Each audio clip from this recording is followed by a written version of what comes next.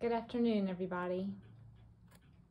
I thought today I would take you guys on a journey to see how I got started in junk journaling, how I figured out what it was, and realized that it was the perfect hobby for me. It all started probably a year and a couple months ago. I think it was January of last year. I'd always been a crafter, but was looking for something new because I had really gotten into thrifting and antiquing in the past 4 or 5 years. And so obviously when you do that kind of hobby, unless you resell, you end up running out of space to put everything that you love that you buy. So I knew I needed to figure out a different hobby that included being able to go look for treasures without buying large-ish items that would take over my house. So enter junk journaling. I wish I could tell you the very first junk journaling video that I ever saw on YouTube. I don't remember. I do have a list of, I guess, junk journalers that I watched to get me started, and when I started watching them, I binge watched them in like a week and realized very fast that this is what I was meant to do. So I do have a background in scrapbooking. I scrapbooked both of my children's growing up years from birth until probably 9 or 10, and then just kind of got too busy and put it aside. But I did have a lot of the scrapbooking tools still here in the house available to me, so it was pretty easy to just add a few things to get started. But I wanted to show you today, and I don't even know if this is something that would interest you or not. If not, you don't have to watch this. But I wanted to show you my first few junk journals that I made as like learning to try to figure out how to even make one, and sort of stretching my wings to see whether or not I was any good at it or whether or not I even enjoy doing it. So I think the first person I tried to copy her style was Kittywitty Papercraft. She is on YouTube and Etsy and Instagram. And so she did the ring journals. When I first started watching them, I was like, oh my goodness, there's no way in the world I would be able to ever learn how to sew signatures in. So this was obviously a very, to me, this seemed very doable, and it was.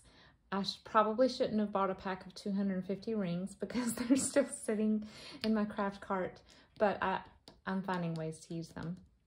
But yes, this was the very first one that I ever made. Again, none of these are ever going to be sold because they're full of copyright infringements left and right. These are just learning for me. And I'd also just gotten a color printer. I got the Eco Tank by Epson. So I was trying to figure out what it was capable of as well. So the first thing I did was I scanned and printed a reprint of this little golden book that I had already on my shelf. I do collect little golden books, so I didn't have to go out and buy one for this.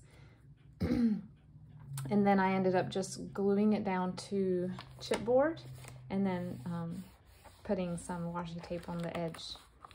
And again, on the back, lining it with more chipboard. Now, the very first kit I ever bought, and I only allowed myself to buy one kit at first to see if I liked it. I bought the digital kit by KB and Friends. I think it was called Spring or Easter, but a lot of the things in this book are from this kit. And this is also before I had purchased cardstock, so a lot of these are just on copy paper. But other things like this came from Pinterest. It was a vintage Pyrex ad that I just downloaded and then printed. Again, not copyright free, but this was my personal journal. So just started adding things in here. It was fun. I do say that I like the flexibility of a ring binder. I like that you can take stuff in and take stuff out and put stuff in. That's super neat. I might try to make some more like this in the future. I know there are people out there that love them. I prefer the look of a finished one, but again, this was so easy to do and easy to customize. And if you sell it, the person can take out what they don't like and add more. So I just started grabbing things, looking at lists of things to include and scouring my house for things. So this is a paint chip brochure that I had requested several years back when we were painting my daughter's room. This is a postcard that I got at an antique shop. These are scans of paper dolls. These are just free scrapbook digital papers that I downloaded. I turned this, some of this is coming unglued, turned a page from a cookbook into a pocket. I guess this is my very first pocket. And then this is from, you might recognize this, this is from, not Graphics Fairy, freeprettythingsforyou.com. Yep. So yes, this is my very early attempts at this. Here's one of those binder dividers that I scanned. I loved it. I still was feeling unsure about it after this, trying to figure out, did I even do this right? Would anyone ever even want this? Of course, obviously I couldn't sell it because of copyrights. I spent about 3 months before I got serious about it, researching copyright law, and learned a ton. This is from a Shelvador refrigerator user's manual. Some of this washi tape is coming off. I know a lot of you probably know that you have to reinforce that with glue. A lot of the brands just aren't very tacky. This is a vintage Jello ad and a little ticket stapled on. Some of these are left over from my homeschool printables when the kids were little. This is from a catalog.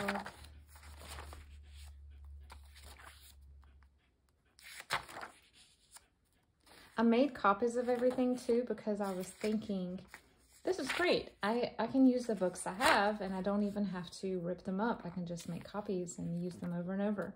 Again, not realizing, no, you can't unless it's not before 1932, I think it is. So this is another KB and Friends. So like I said, this is a learning curve for me. This was my prototype, so to speak, to see if I even liked it. I did, and the rest is history.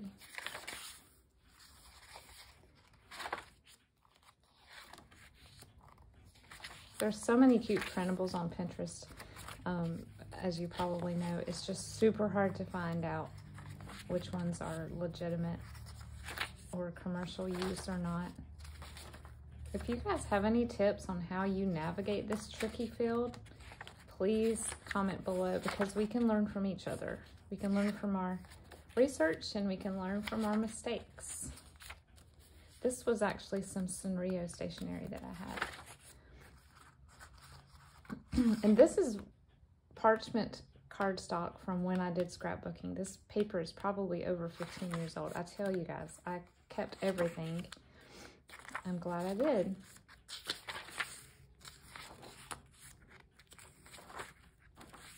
I used Kittywitty Papercraft's method, or you know how I have a scrapbook page and then I'll have several small items and then another scrapbook page. So yes, that was my very first junk journal, personal use, and I will show you a couple more that I did after this. After doing that ring journal, I decided, you know what? I love the way these 3-ring binders, or is it 5-ring?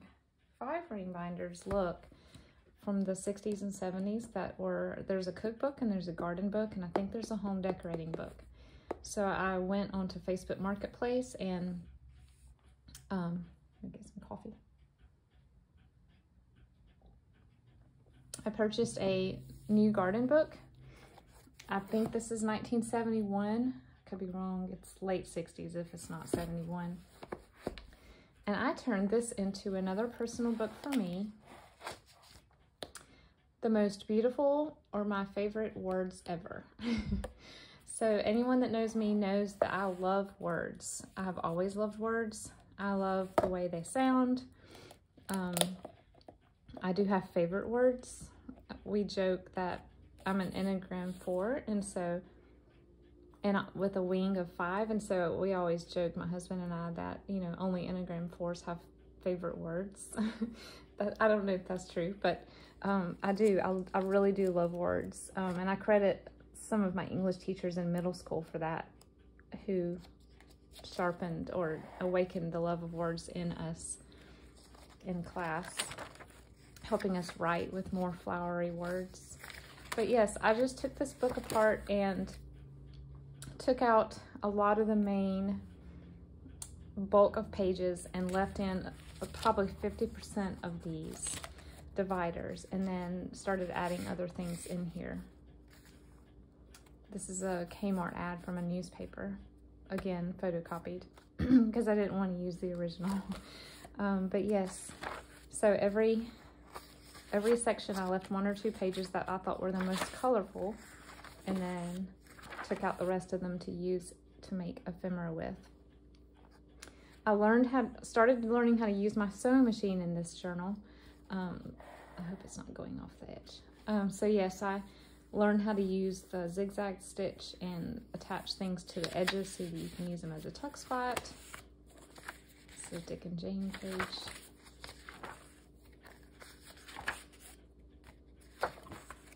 This was a super fun book to make. This one flips out. You know, I always forget about flip out pages now that I've been making them a while. This is a vintage sheet, and this is just from my stash of fabric from a long time ago. It's a page of stitches. I did get pretty early on, I got a We Are Memory Keepers envelope punch board, and this has been one of my favorite tools. This is a paint chip tuck spot with a collage. And this is some discontinued wallpaper.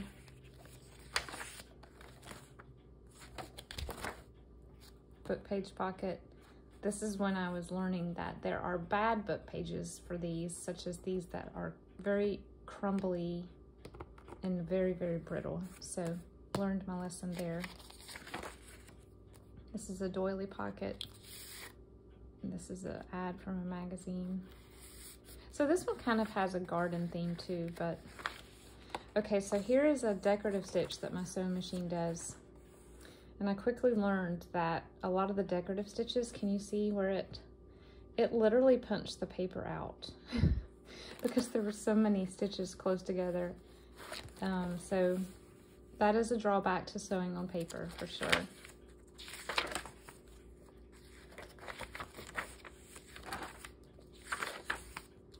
This is pretty. I had forgotten a lot of this stuff in here. This is actually a ledger page that my husband found in a book that belonged to his great uncle. It was already torn and just beautifully distressed, so I just glued it in here. This is cool. I'll have to remember this idea.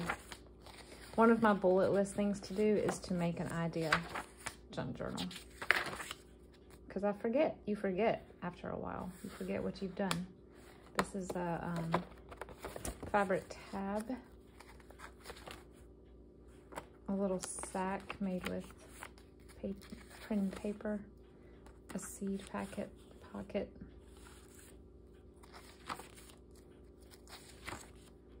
Oh my goodness, this is one of my favorite digital kits ever. This is made by little Bindy. I don't remember the name of the kit.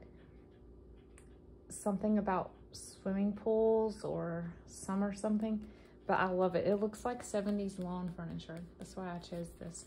And then this is some really cool vintage upholstery trim that I found at an antique shop. I didn't have much of it, so I knew I needed to put it in this 70s binder. I won't go through this entire thing. Just wanted to show you, here's me playing with some more decorative stitches. Just wanted to show my early walk into what junk journaling is and whether or not I would enjoy it. Tuck spot. Another flip out. Okay, yes, I still make these folders. I put them in the center of my sewing journals. The pocket folders in the center. I love these. And this is cute. Isn't it funny how you forget what you've done? I have not written much in here, very little. I need to get on that. Okay, my very first shaker card. I'm going to do a tutorial for these really soon, maybe even this week. I started off making them with double-sided tape and quickly realized I did not like that method. I kept sticking things before I was ready to put them down, and also the glitter kept getting in the tape. So I have switched to an all sewing method, and I will show you guys how I do that, because that's one of my favorite ephemeras to make. Another sheet pocket.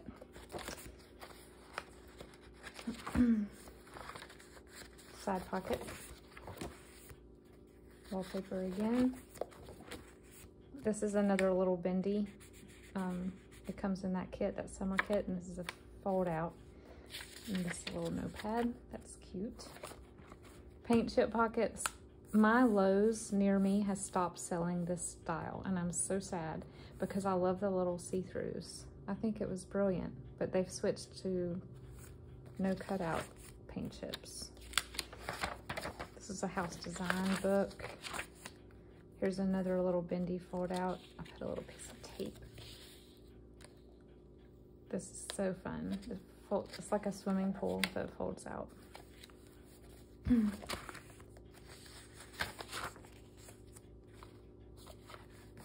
Lots of fold outs. And look, it's my logo on my YouTube and my Etsy shop. So here's some words that I like. I've already put them in here, but I haven't added them. These are some of my favorite words, and whenever I would think of a new one, I would just drop it in this list. If you have a favorite word, please tell me in the comments below. And you can have more than one.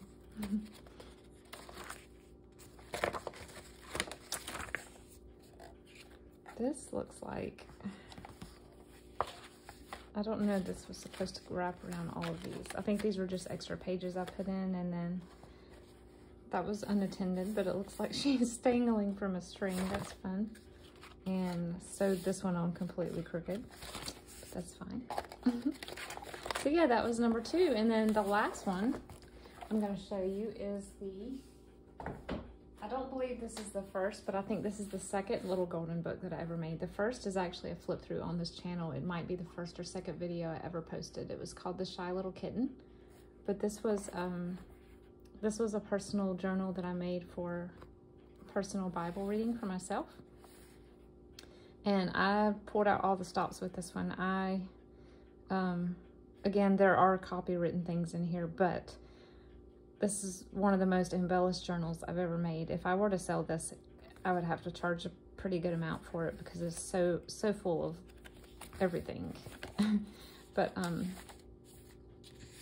yes, these are copies of Ideals magazine pages. Pulled out the rubber stamps for this one. Flashcards, lots of inked edges, postcards.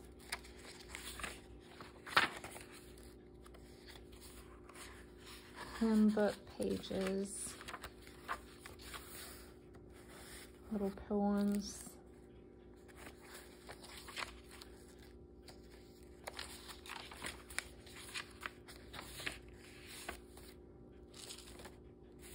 Okay, here's a sewn paper shaker card, which I will show you how to make. This is from a 1960s children's health textbook. The colors in this one are so fun. Lots of cottagey colors, I call them. Bright and cheerful.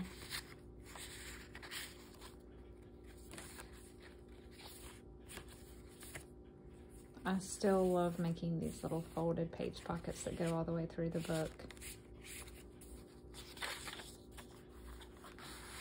Some more biblical maps. This is an embellished dictionary definition. I need to make more of those. I have used them all up. Little fabric float with chenille.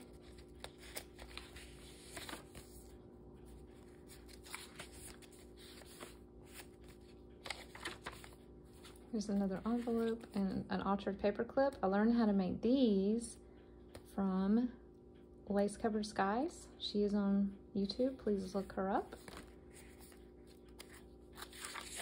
A lot of these early, I will try to link below the 7 or 8 YouTubers that really got me started in junk journaling.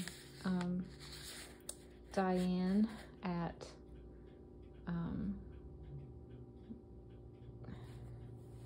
I think it's My Old Barn Door. So she's on YouTube as well. She's about to reach 10,000 subscribers. So please subscribe to her so she can meet her goal. But yes, I'll try to remember to link all the ones that I give credit for inspiring me at the beginning and getting me over my fear of the unknown and confidence that I needed.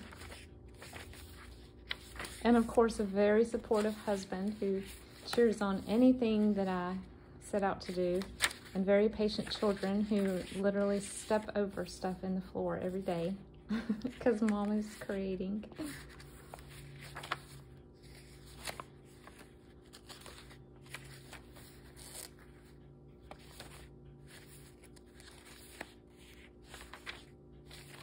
Thank goodness my husband also enjoys going to yard sales and thrift stores, so that's one of the things we love to do together. He finds treasures too. I love sewing in entire pages. That's one of my favorite ways to showcase a book page without having to cut it or fold it. I think this is when I first started coffee dyeing lace too, and paper. Little bag. Some of this ephemera I got in some ephemera kits when I first started out and didn't know where to buy all these little things. Stencil with a doily.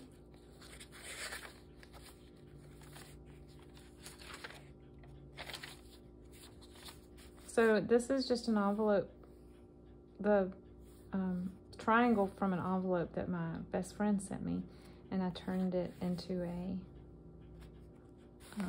pocket, side pocket, and here's a paint chip. So this, I guess this is what truly makes it a junk journal, because normally I would have taken a picture of this envelope and the stickers she put on it and then thrown it away, but this way I can keep this part forever.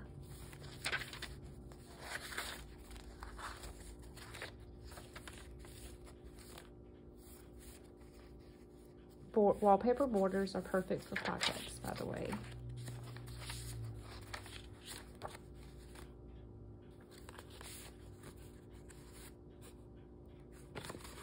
Oh, I love old postcards. Oh, here's a specimen card. I'm trying to remember who taught me how to make these. Oh, I don't remember. I know that Lace Covered Skies does make these. That might be. She uses dried flowers in hers. This is just a little Victorian cutout. I have started drying flowers too. My son built me a flower press out of wood, so I didn't have to buy one. And I have some in there right now that I will check on next week.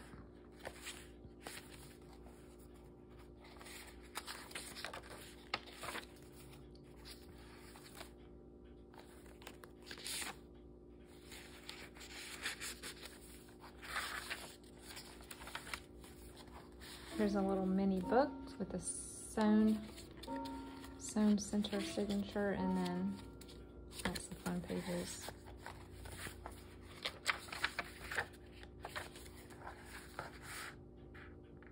Pick and Pay. Do you remember Pick and Pay shoes? And this is just a tag from Target.